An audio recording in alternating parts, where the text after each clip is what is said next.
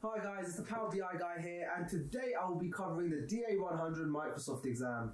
So if you're looking to do the DA-100 exam and you're looking for some guidance, tips and tricks, where to find study material, you found the right video. Now before I get started, I'm wearing a hat because right now London is in lockdown and I cannot actually get a haircut, so I thought let me just wear a hat instead of seeing my hairy mess. So you want to do the DA-100 exam, which is the Data Analyst Associate certification, which stems from the Analyzing and Visualizing Data with Power BI exam. Now previously this was an MCSA, I believe, in BI reporting. We had the Analyzing and Visualizing Data with Power BI and Excel in order to get the MCSA BI reporting. However, that is being retired and now it's January 21. That means after the end of this month you can no longer do those exams. So if you're looking for some Power BI certification, you're better off not prepping now for the MCSAs.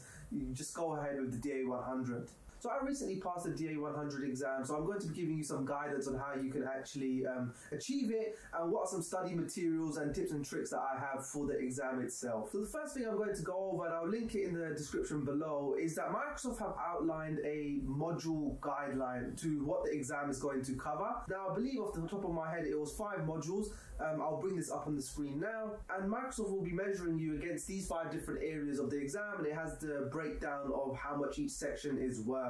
So if you're looking for study material beyond the 10-hour Microsoft reading, which is quite jarring at times, there's a really good resource that I used in preparation for this exam, which was created by BI Elite.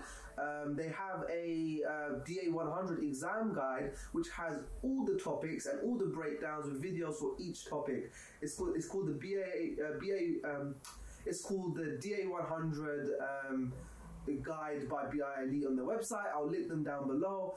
They do charge a monthly fee, however there is a 7-day free trial. So if you're looking for good training material that's not the official Microsoft documentation, as we know it can be quite jarring reading through all that, and it has a lot of extra information that you might not necessarily need, we have the BI Elite DA-100 guide. Now this is a paid service. They have a monthly subscription, however there is a 7-day free trial and you could cover the content in 7 days, in 3-4 days if you wanted to.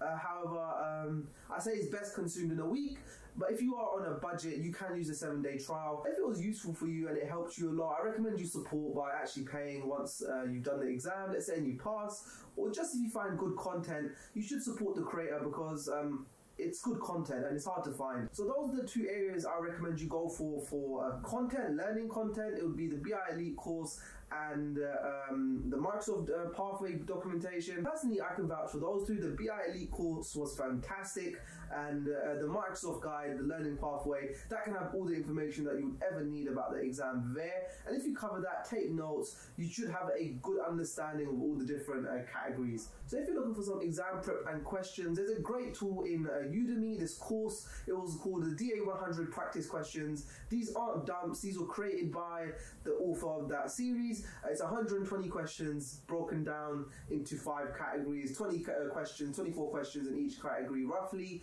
That was a great tool. It was quite hard and it was quite disheartening. However, if you can do well in those tests, I definitely think you're ready for the exam, because those questions were a lot harder than what the exam was presenting me. Having actually sat the exam, I have some tips for you guys based on what I experienced and what I learned throughout the exam. So the first thing that I noticed is that it was split up into 5 sections. The first section being a Microsoft survey. Don't worry about that, it's not marked, so you can move on.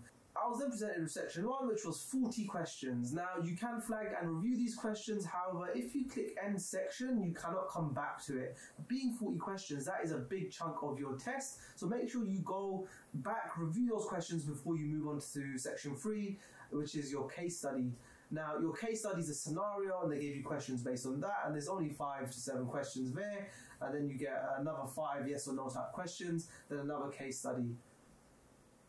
What was interesting for me was that once you close the section, you can't go back to the previous one. So the 40 questions, let's say you do that in 45 minutes to an hour, you still have an hour left for 20 questions. So make sure you don't just click end section once you've done your 40.